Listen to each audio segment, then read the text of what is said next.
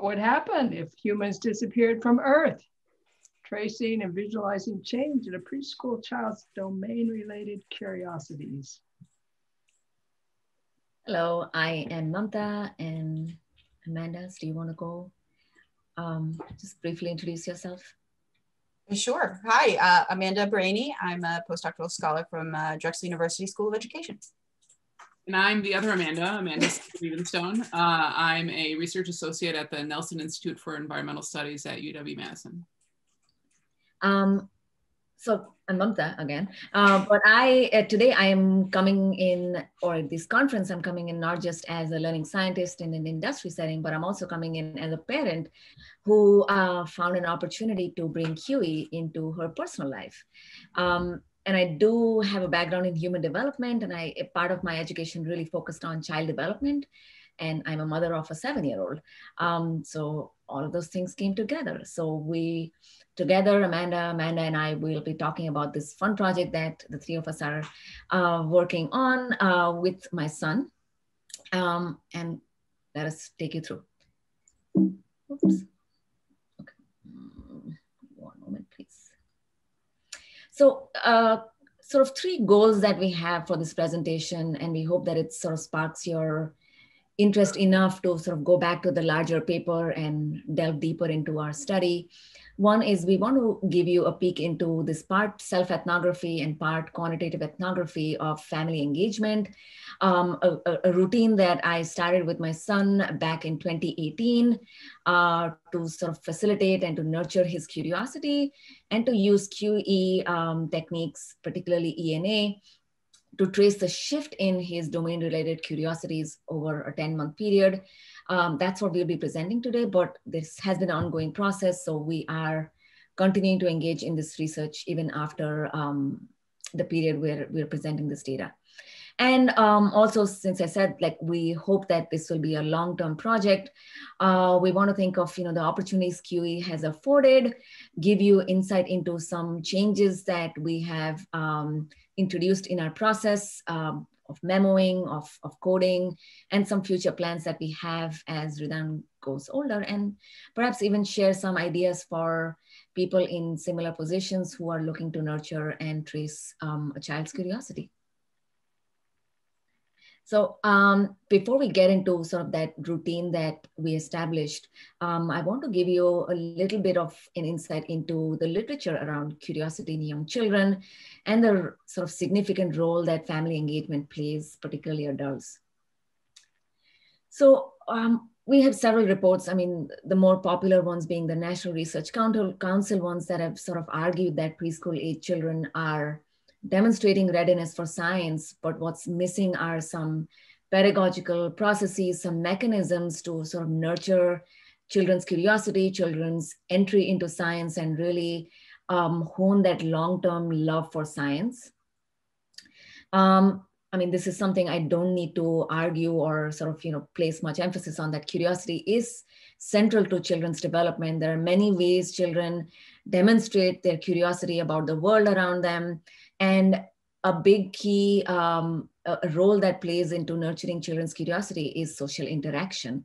And this could be in school, this could be in family settings, and many other places where children have opportunities to engage with people their age and people older with them or different from them. And while we're talking about science and children's readiness for science and thinking about how children express their curiosity or find a way to learn more about their world is through the process of asking questions and refining questions. And we obviously have the next generation science standards, which also talk about and have looked at the role of questioning, opportunities to refine those questions, have support to ask those questions and modify questions and learn how to ask questions as being sort of catalytic to children's development. Some work around Philip Bell and learning scientists who study informal learning environments have talked about the role of informal learning spaces, informal learning opportunities such as families, family routines as a great way to foster children's long-term engagement in science. And And there's some really nice papers out there in the field of human development that look at family routines. It could be a walk in the neighborhood. It could be dinner time talk. It could be, a visit to a science museum, that really show how having those routine opportunities can provide students, or not students, but kids or learners, young people, those occasioned or seasoned knowledge exploration opportunities. And in here, the role of adults become crucial, because through these guided interactions, by having adults share their wealth of knowledge, children can really be supported in developing those islands of expertise. And I'll piggyback on one comment that Amanda Siebert Evanstone made just a few minutes before we started, was that, it's so cool for kids to have different sets of adults to look up to go to, and really have those unique sets of conversations that they can engage in. And one example being, my son goes to Amanda Barini all the time when he wants to talk about Pokemon or Minecraft. And he just sees her as that, someone who he can look up to know more about Pokemon and to learn more about it. Like, there's a shared interest. He's sort of created that affinity space, and Amanda becomes that model and mentor to really hone Ridan's expertise in that domain. And as sort of building upon this, parents and the role of scaffolding through these occasion knowledge exploration opportunities, through providing children ways to build knowledge of islands of expertise, can really help children develop a sense of identity as individuals who want to pursue activities that are more aligned with their engagement with different academic disciplines. And I feel like this, is sort of, relevant to not just science, but any domain in general. So in 2018, I was very busy. I was a postdoctoral scholar. Ridan was a 4-year-old child brimming with, just wonderful ideas and questions. And I was busy writing grants. I was managing a lab. I was running my own studies. I was writing papers. I was building everything that you'd want an academic to sort of, want in that CV. And I think, I don't even know how many literal jobs I was running at that time. And at that time, I saw my son, literally making comments to his teachers saying, my mother only sits at the computer. She basically is working all the time, day and night. And it made me kind of think, here I have this child, he's 4-year-old, he's full of ideas, he's full of, desire to know about the world. How can I, do all the professional work that I want to do, but also nurture his curiosity? And I honestly, at that time, didn't even know what he was interested in at that time, because my mind was just so busy and so chaotic.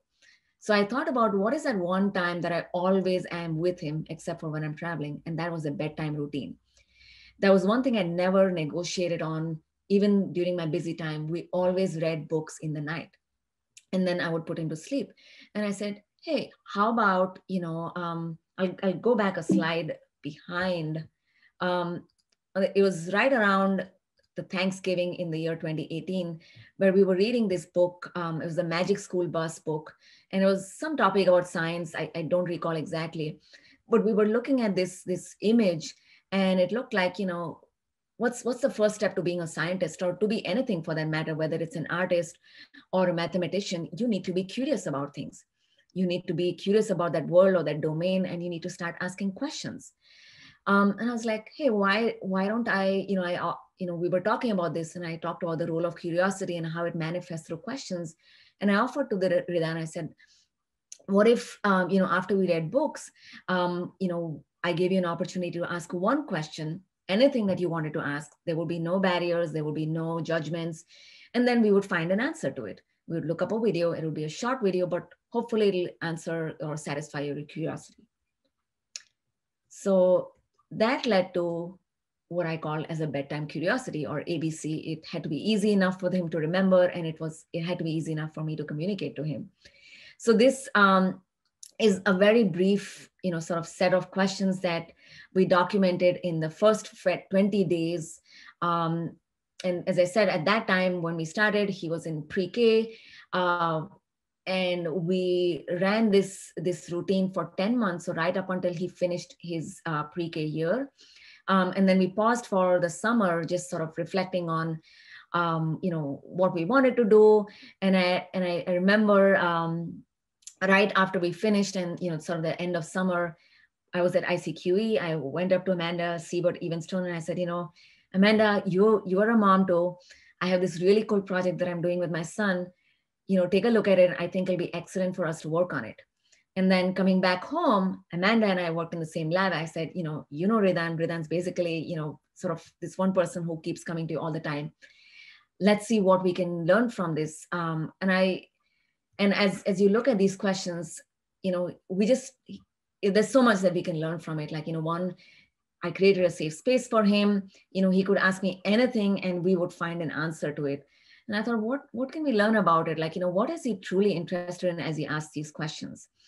And one last thing before I hand over to Amanda Siebert-Evenstone is that every night that we read 2 books and then asked a question, we watched a video, which was no more than 5 minutes long. What I didn't do at that time, and I learned sort of later on, is I didn't memo anything. I didn't document anything at that moment. I had some sort of, memos in mind, or I could easily say, what sort of prompted him to ask this question. It could be time of the year or what he did in school or such, but I wasn't as rigorous as I wanted to be in my memoing. And of course, as you see, not documenting the resources, not documenting the date. So there were a lot of gaps that we realized in our analyses, which we'll get to towards the end.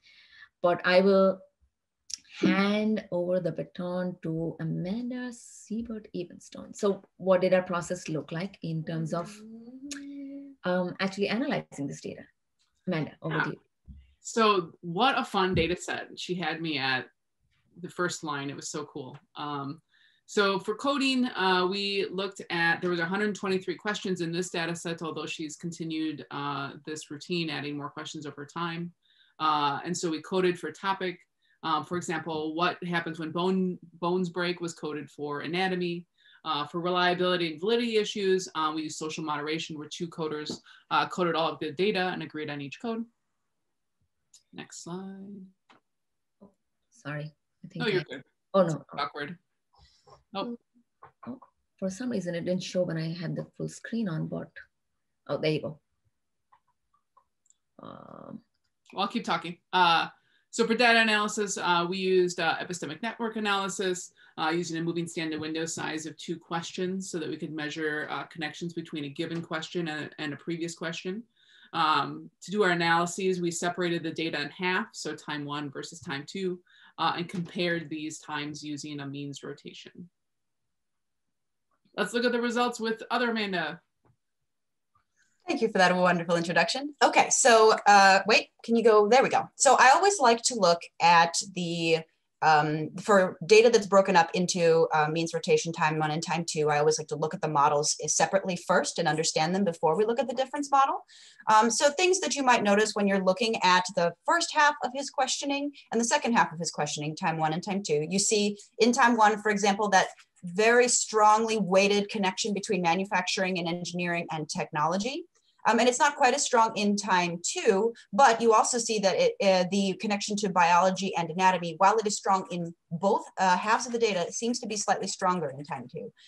And that's important to point out because in the difference model, you'll see that that line is actually rather thin, when in reality, these are topics that Ridan was talking about all the time, asking questions about all the time. And so this was a very prevalent area for him. You also see the thicker line related to astronomy and connecting that to biology. And that is related to his growing interest in astronomy that has continued even beyond the 125 questions we were looking at. So after this month, it documented his in-depth examination of astronomy. And actually this spurred our later questioning and examination of his curiosity exploration as it grew and changed. You'll also see a slight increase in the weighted connections between history and time 2 as well. And that also plays out in some of the data. So if you could move on to the next slide, Mamta, please. Okay, so on the right, we see the difference model, and some of the trends that we pointed out in the models for time 1 and time 2 are evident. Just remember that biology and anatomy was always something that he asked and made connections to often. But some of the other trends are visible. But I want to draw your attention to the different scores on the left, and I include the difference model next to it so that you and I can interpret what the movement of these scores is over time as he's exploring these questions. So for context, each of these numbers represents a chunking process that we did of 10 questions that he asked chronologically. So 1 is the first 10 questions he asked, 2 is the next 10, or the 10 through 20, then we have 20 through 30, etc. And so following these numerically, you can kind of get a sense of his trajectories over time. So for number 1, he's very solidly situated close to the biology, anatomy, and of course to technology. And so this relates to some of the early questions he asked related to bodily functions that you might have saw in the example that Mamta was sharing earlier on, and also relating to some of the more basic questions he was asking up front about how things are made. And that becomes something that he explores. If you would go to the next slide, please, Mamta. That's something that he starts to explore more and more, this manufacturing and engineering theme over the next 20 and 30 questions. So he starts asking Mamta questions about how things are made that he sees around him. How is a pillow made? How's a music box made? How are light bulbs made? How are candy canes made? And this was something that facilitated his exploration into the manufacturing of each of these different things. And that's something that grew over the next chunk of questioning. Then if you look at the next slide, questions in time 5, 6, and 7, there is more of a diversification of his exploration. And that's because it's more centrally located in the model. If you look at the scores in relation to the positionality of the nodes. And so he's asking questions that are a little bit more diverse at this point, a little bit more topically abstract. So he's got questions here about historical topics. This is where that theme starts to become more apparent. Asking things about books that he likes. So who is Dr. Seuss? Asking about political figures. Who's the most famous president of the USA? And so he's starting to diversify his questioning and explore these different lines of practice and these different topics instead of emphasizing specific ones in this period of his questioning. So if you can go to the next slide, and we can focus in on 6 and 7. So he's starting to shift a little bit back towards manufacturing and technology, asking how metal is made, but also starting to connect to zoology and the behaviors and functions, not of his own body, but of the animals that he sees around him. Or animals that he learns about through school or wherever. One of the examples is, what does a turtle's brain look like? So in numbers, in point 7 for his trajectory, you can start to see 0.7 on, you can see changes towards distinct directions. So 7 is in a relatively central location, 8 is pulled towards anatomy, then you can see 9 goes up towards history, 10 gets pulled a little bit more down towards history and astronomy. And this is evident in the questions that he starts to ask. So in around questions 8, he's asking things like, how do babies develop? How did people begin their lives on Earth? 9, he starts asking, and again, these are increasing in their complexity, they're becoming more abstract as well, so less related to things that he concretely sees or knows about himself. Who are our ancestors was a question he asked in the 9 time period. And then 10, he's starting to ask, he's really starting to engage with that astronomy that will become more and more apparent over time. Why do stars explode? What did Neil Armstrong do? So making explicit connections between some of these topics as well. So then if you see 11 is pulling up even more complex, and it's asking questions about and you can start to see here that the questions he's asking are building upon each other. So here he asked a question like, how does the brain work? And then he followed up, how does the middle portion of the brain work, after they explored the different parts of the brain? And then how do the nerves in the brain work? And so he's building upon this knowledge by asking more and more complex and detailed questioning. And then finally, towards the end, when I love this part, is he starts to shift the type of questions he's asking, and he starts to ask hypotheticals. And I just love that he's thinking in the hypothetical, and also the questions are just fantastic. Like, what if humans weighed a ton? Or what if, you know, what would happen if all humans disappeared from the earth? And so he's thinking about these like even more abstract hypothetical situations. And that's just one of my favorite things. And so that gives you a little bit of a sense, hopefully, of what this trajectory means for him. And you can almost trace it as he's exploring these different lines of curiosity over time. Right, so there's so much for us to reflect on and so much for us to sort of build upon from many different angles. You know, how can we better, you know, sort of continue this routine so that we can developmentally support Ridan as, you know, he sort of becomes more complex in his questioning, becomes more sort of detailed in his examination of the world around him. And okay, yeah, I saw your signal, Karen. So a couple of things that we want to highlight in terms of what Amanda and I have done in terms of next steps and how we're thinking to sort of continue this project. One is, so this is a snapshot of the questioning or the memoing process that we're doing in when Ridan is in grade 1 right now. And so you clearly see a big difference in the way the data is organized, the metadata that is put, a lot more details in terms of the memoing process, you know, why he asked some questions, and he is in that position to answer those questions now than he was in the past. He's able to think about why he asked those questions, what prompted him, what kind of books does he want to read during that time, and whether or not there's a connection between the books he reads and the questions he asks. Also, one other thing is that in the 2018-19 timeframe, the only time I intervened was when he kept asking questions about too many about how something happens or, you know, how something is made. That's the only time I offered sort of a advice that, you know, there are different ways or different kinds of questioning. There's a what kind of question, there's a when, there's a why.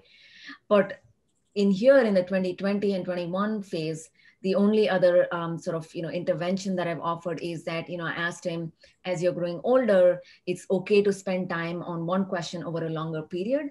And that's a decision I wanted him to make, but I wanted to offer that that's a possibility too, that if he wants to spend more time exploring a question in depth versus, you know, hopping from one question to the other. So he has sort of decided not to, and he wants to be able to ask a different question each night. And also since he's older and he wants to ask more questions every night. So we're also seeing many shifts in terms of the number of questions he wants to ask. And also the role of, you know, who reads. So initially we had the column of the parent because in the 2018-19 timeframe, it was just me who logged the information or the data. But we were hoping that we could actually bring in my husband, who also is a very involved parent, to log some of that information also. But I almost have to modify the parent column because Ridan is taking over the reading portion now. So he reads the books and then I'm the one in charge, or whichever parent is putting him to sleep is in charge of the question and the answer seeking part. Sort of hand over to Amanda then. So we're currently exploring different ways to understand and represent these patterns over time. So this is one representation we've been playing around with.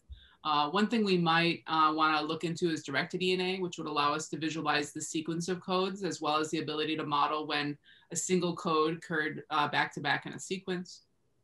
Click. So there are certain times when you see these bursts where there's a bunch of him saying the same topic back to back. And currently ENA is unable to model that. These back-to-back sequences, it doesn't allow co-occurrences to the same code, and so directed DNA might be a useful piece. So that's one of the things we're looking to do. Also expanding more of our analysis. It's doing more of the qualitative analyses and writing those up. And to round things off, I think my favorite thing about this project is that we were actually able to use the epistemic networks that we developed around this process of exploring his curiosities as a form of member checking with Ridan. So I actually had a session via Zoom with him where I showed him the epistemic networks of his trajectories of exploration over time. He initially told me that he did not understand them at all, which I understand. But it quickly following after that, we were able to talk about what a thicker line means versus what a thinner line means. And then we were able to even explore some of the topics and some of the patterns that we noticed in the epistemic network together. So for example, he didn't know the word anatomy. So we were able to talk about what that means, what that category means, and what the questions he was asking are that relate to that topic. So he shared a lot that he really likes the framework of this a bedtime curiosity. But I think this is a really interesting topic to consider, is how we can make these networks perhaps more approachable for young people to understand their own processes of growth and change. And even though he ended his chat with me shortly after that, after we had talked about anatomy, apparently, according to Mamta, he followed up with her on some of the themes that we identified together in our discussion.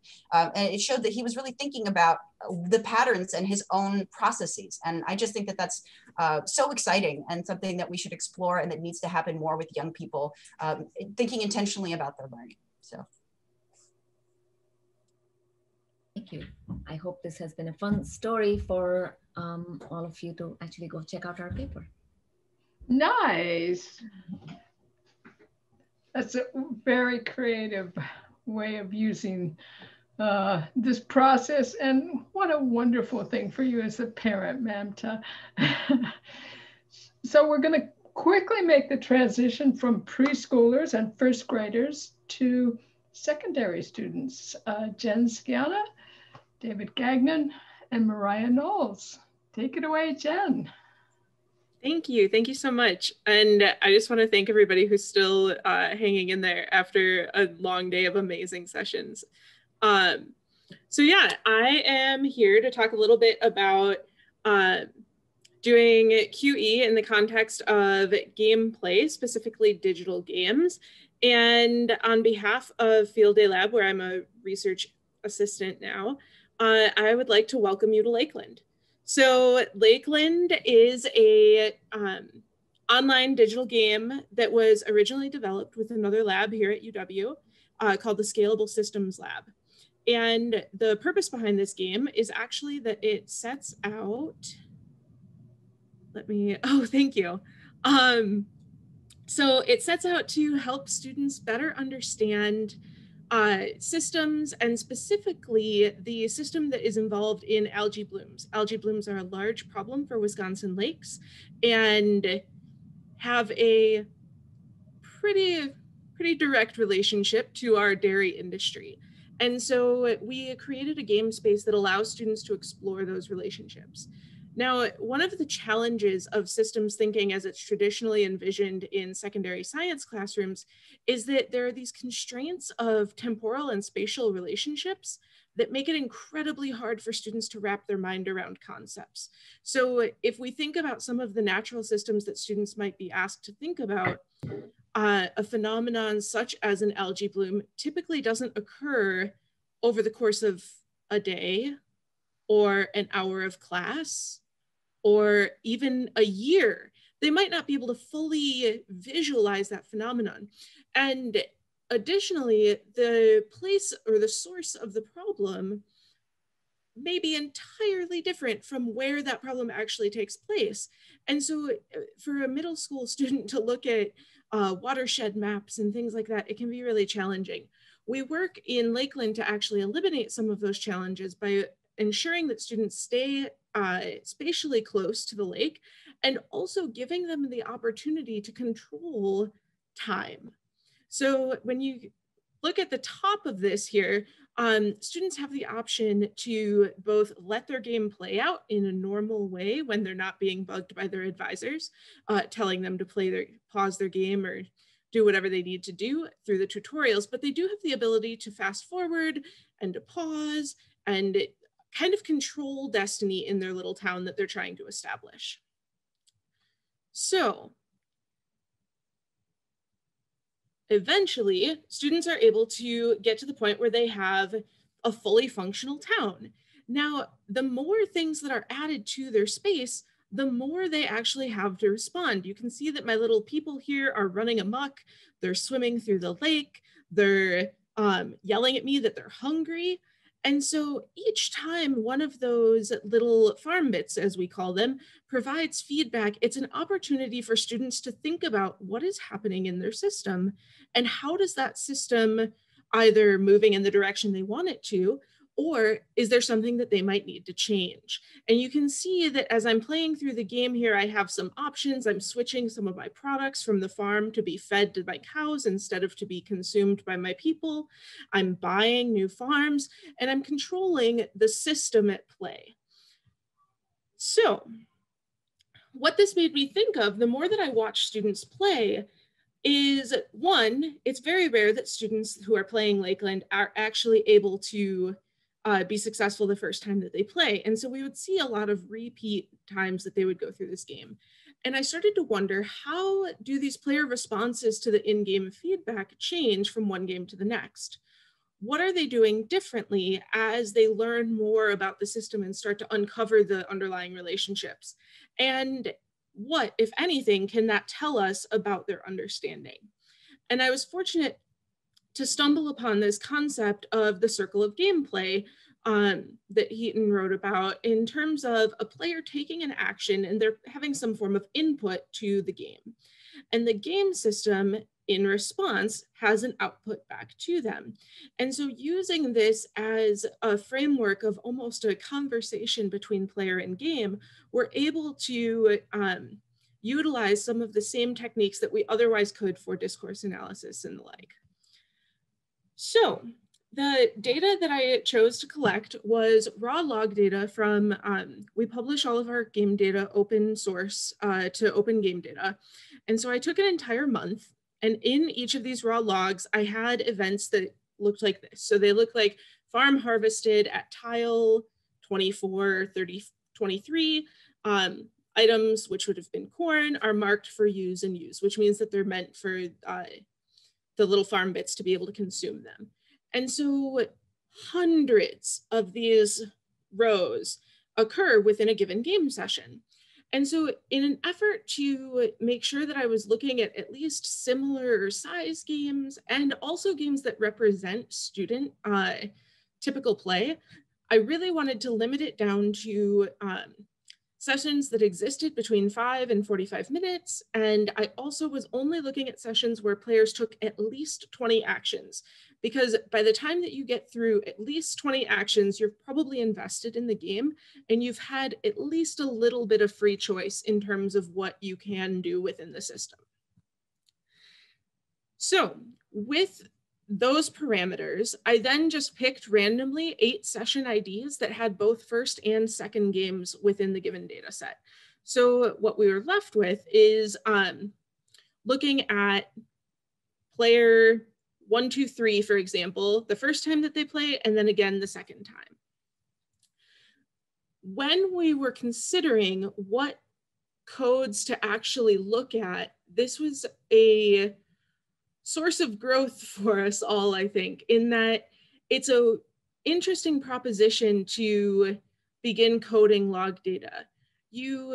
Every log is the same, right? So a given event is a given event. For example, Lucy, which would be the name of one of the farm bits because they all have names, at 2626, I've got my floaty on, it's where they have their little swim emoji. Or for example, this little guy would have just eaten a little piece of corn. So he's got his yum face on. And once you agree on a given code, that stays the same the entire time as you go through the log, because there's no variation in the way that those rows are going to appear. They're generated by the computer. And so we went through, both Mariah and myself had experience watching students play this game in person during playtesting. And we also went through and played it ourselves and had almost a think aloud protocol where we were sitting there saying, this is why I'm taking this action. And this is what I think that the game is trying to communicate to me.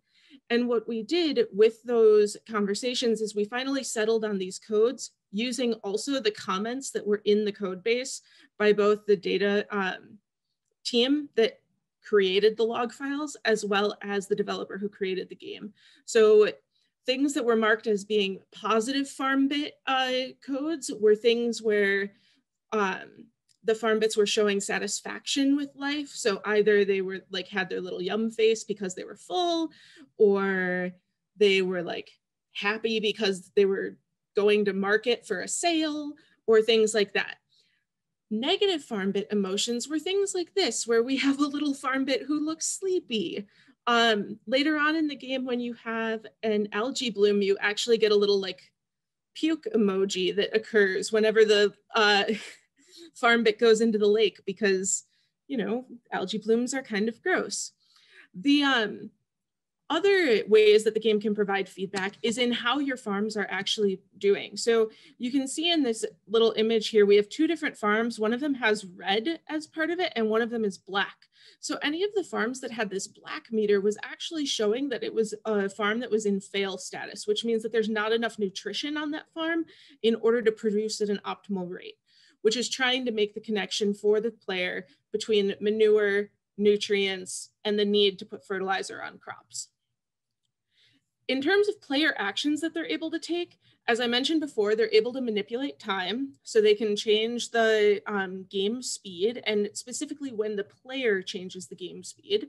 They're also able to partake in different types of solutions for their town. So they can partake in short-term solutions where they're buying resources like just buying a food instead of planting a farm, or just buying fertilizer instead of producing their own fertilizer via buying a dairy. And so we have that contrast between short-term and self-sustaining solutions. We also have the ability for them, as I mentioned before, to manage their resources. So we wanted to see, how do players actually utilize these options in response to the game feedback? We look at each session ID and we split out the actions that players could take between games and players, and then we compare between game 1 and 2. I did use a conversation size of the entire game when creating my ENA model, and a window size of 10, because there are so many events that can happen simultaneously. I wanted to make sure that we weren't missing any player responses to events that just happen to like roll out all at the same time. And 10 events seem to be a middle ground where the amount of time on average that had passed within 10 events was not too far apart. So when we start to look at game 1 and 2, there are some similarities that we notice. There are connections between time manipulation and, of course, positive farm bit feedback, because there is a lot of farm bit feedback. Your farm bits are always giving feedback. So we also see connections between negative farm bit feedback and positive farm bit feedback for that reason. One of the more interesting pieces that I noticed was how resource management is connected more, it is connected in both, but we see it incredibly strong in this game 2 as opposed to game 1. When we look at the difference plot of these two is where I think that things are a lot more interesting.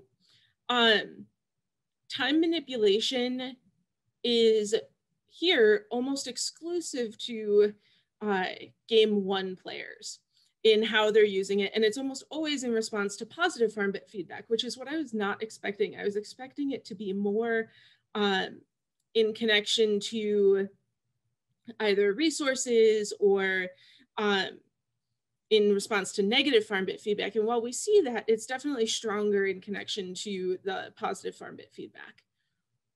We do see time manipulation connected to new resources, but it's for game 2 players.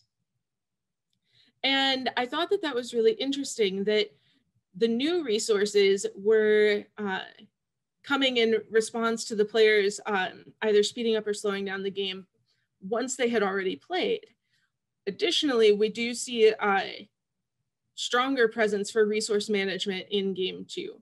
I found that this type of graph with separating out the games and the players it creates almost a like bipartite graph, if you're familiar with those, which is really interesting. It just is the like dichotomy of having all of the game events on one half and all of the player events be on the other half of the axes. We can see them split here on the y-axis.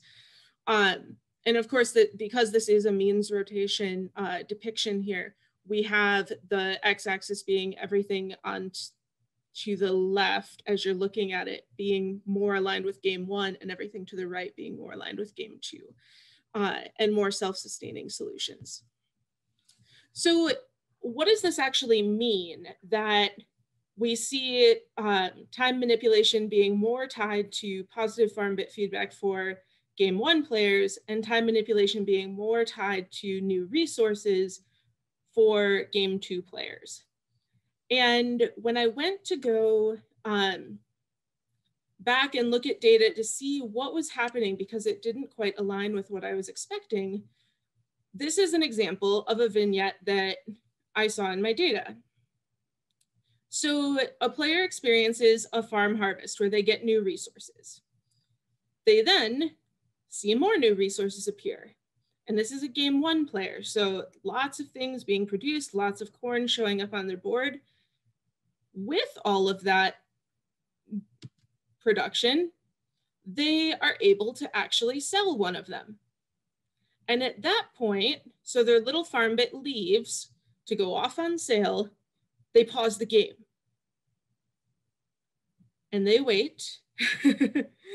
And in the interim, there were some events that had happened that were not necessarily coded. It was that they had been in the middle of a rainstorm. And they go ahead and hit play, and now they go back to embark in resource management. And so I found this really interesting that everything looked like it was going fine in terms of how their game was progressing, but they felt the need to pause and wait. In game two, on the other hand, this player is having a lot of positive farm bit feedback. They go in and manage their resource right away. They're deciding that they're going to mark something for sale. Their little farm bit goes to leave, providing more positive feedback. And instead of pausing there, they actually speed up the game because they want to get to the next time that they're going to have new resources to actually be able to do something with. And so we see them run it in fast mode through getting new resources, getting more positive feedback, and then they go back to play once they're able to have more things to actually manage. So I think that this is really interesting, that the second time that players actually go through Lakeland, they use time manipulation differently and were more adept at managing the game system than the first time players were.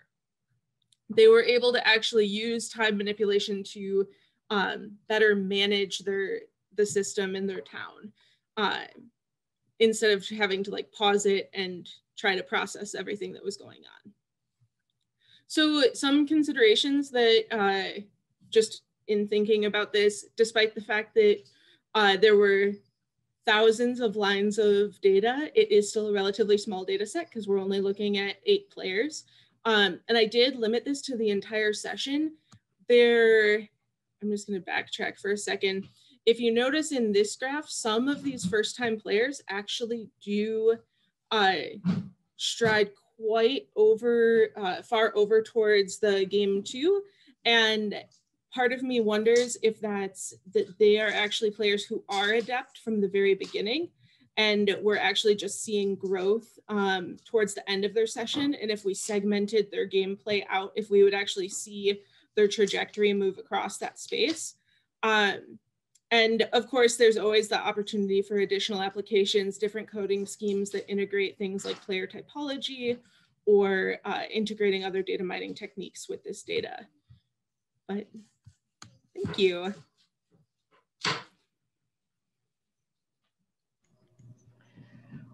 Wow, what a fun project, Jen. I also noticed on your subtractive graph there, this is in support of your hypothesis that there was a lot more variability in that first game. So it is clear that there was this range of capability when they're starting in on this new one, but then it very rapidly sort of comes together. So it sort of looks as though there's pretty rapid learning with this.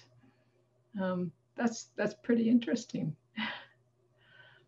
I noticed that too. So interesting. It's like convergence and then also kind of enculturation in terms of understanding the game space and how it functions. Very cool. It made me think of some of Arudis's work. Jen, our academic advisor, Amanda, and my doctoral and postdoctoral advisor, some of his doctoral work focused on player types, just, you know, how players engage with the game and, you know, the kind of motivational orientations they bring in by way of their player types. And, you know, of course, at that time, you know, he didn't have the luxury of ENA, but, you know, the observation that you made really made me think of his work. And I think it's really fascinating to see the shifts that you made observations about. Thank you. Yeah, I would be super fascinated to dive a little bit more into player typology. Right now, I don't feel quite confident enough to develop a coding scheme for what those events would look like and how to categorize. And it's going to change based on the different game space. But one of the things that I plan on exploring in the future is how sequences of events actually indicate can be coded differently, and how we can use that within game spaces. Thank you, Barbara. It reminds me a bit of the work that Shamia, did you attend her talk, Karambaya, earlier? And I don't know if she's doing it this ICQE, but last time we worked on a paper together with Physics Playground, and I'm looking at, I thought she did a really interesting, it was an interesting way to show runs of activities and how they connect to each other in the play space. I also think that, yeah, typologies would be a really interesting direction to take this, but I don't know how valuable like Bartle might be, for example, because that's, you know, it's referencing behaviors that might not happen in your game space. So it'd be really interesting to think about what kinds of categories of players exist. Have you interviewed any of the players? I'm guessing you probably have spoken to some. Yeah, we have. That's actually one of the other next steps, is that we're also looking at this from an evaluation lens of how this is a really niche content, I guess, to try to express systems thinking. Mm-hmm. And I don't know if you noticed any of the text from the advisors, but it's very Wisconsin themed. Oh, for sure. I saw that. So we're also investigating, actually, I think that Stefan is working on this data set right now. Oh, really? We have some surveys that he's here. I should call him over. Ask what players are involved in at school. So are they members of 4-H? Are they members of FFA?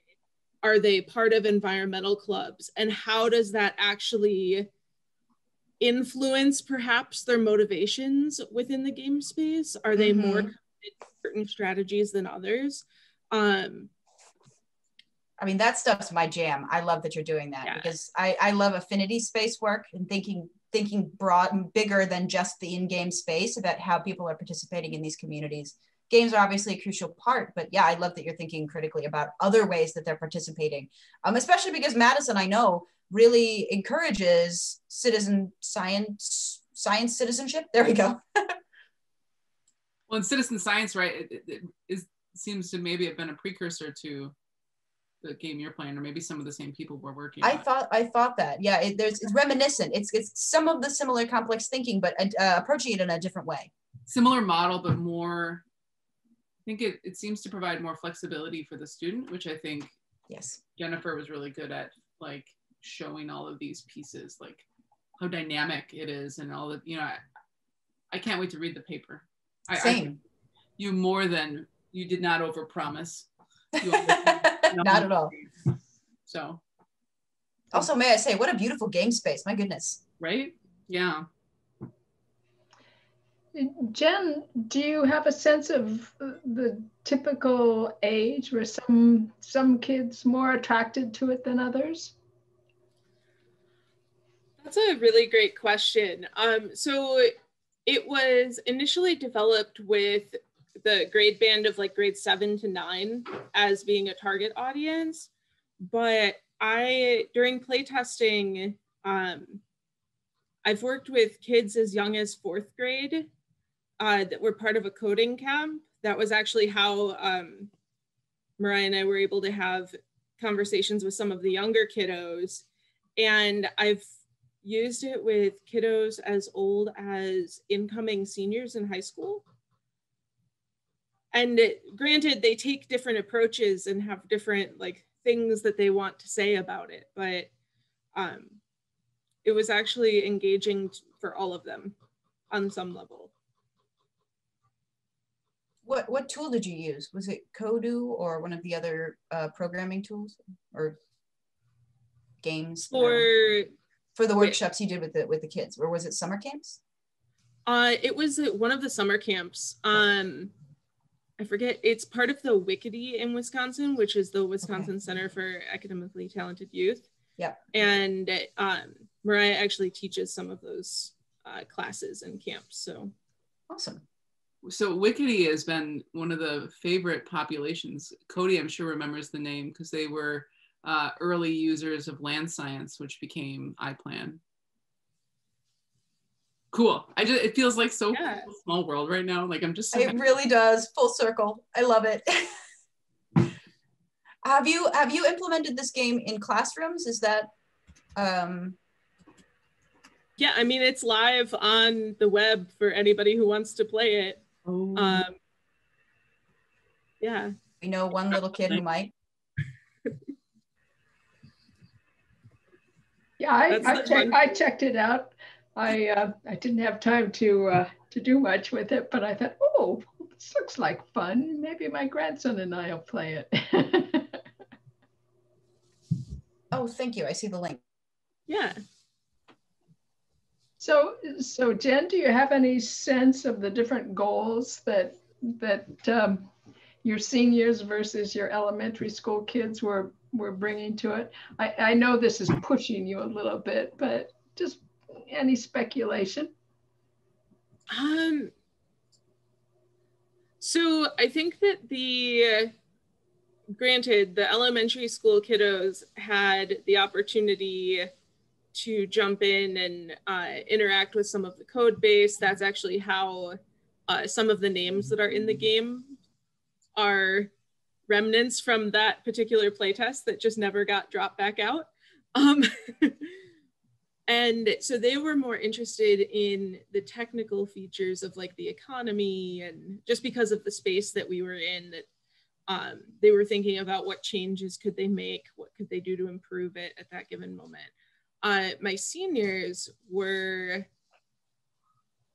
trying to avoid any other work that they were supposed to be doing for class. So we're perhaps a bit more invested than they otherwise would have been.